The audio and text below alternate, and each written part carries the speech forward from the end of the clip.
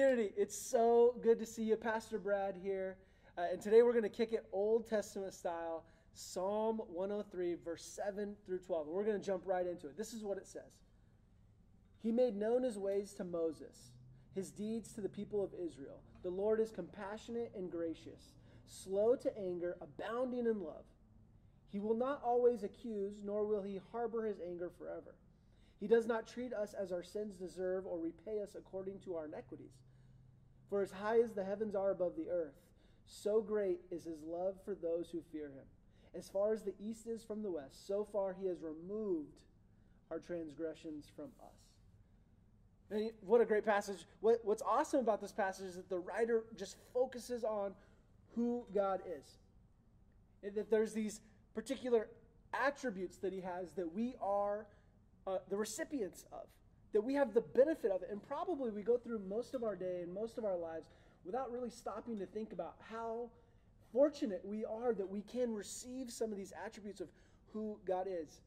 So maybe today at the very beginning, let's just acknowledge some of that. That, man, I am a recipient of some of these attributes of God. And as we read the passage, what sticks out to me is how it describes who God is. It says the Lord is, right? It's not something that he aspires to be. It's not something that he has to practice like maybe we do on a daily basis. But the Lord is compassion.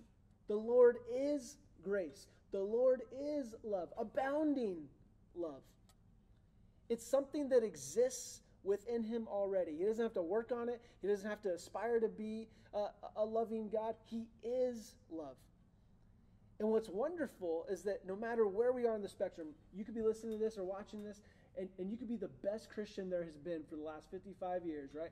Never missed a Sunday, serving in 3 different spots, and you're all good. Or you could be a person who just randomly stumbled onto this YouTube video, and you're thinking, what is this crazy person talking about? I have no idea. I don't understand. But it doesn't matter who you are and anyone in between. But you can be a recipient of God's love. You can be a recipient of God's grace, of his compassion. In fact, I don't know if you've ever heard this before, or it's been a long time and you need to be reminded of it, or if you heard it yesterday, but it's just a good thing to hear again. God loves you. God wants to give you his grace. He wants to give you his compassion. He wants to give you his love. And not only is this passage about the essence of who God is, but it actually reminds us that he's not stagnant.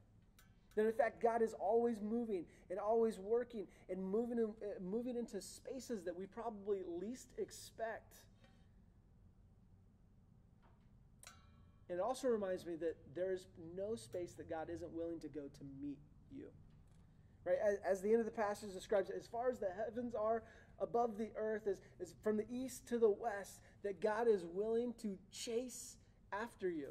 God is willing to meet you in the places that you least expect. God is willing to meet you in the places that you most expect.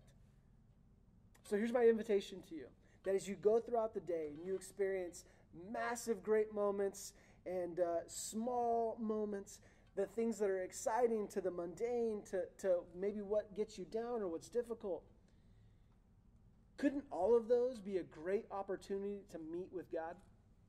Couldn't any of those be that moment where all of a sudden you really experience who God is? His grace, his compassion, his love. And I hope you go through the rest of the day being expectant to meet with God in a moment that you probably didn't expect. Because I know God's expected to meet with you. Love you guys. See you soon.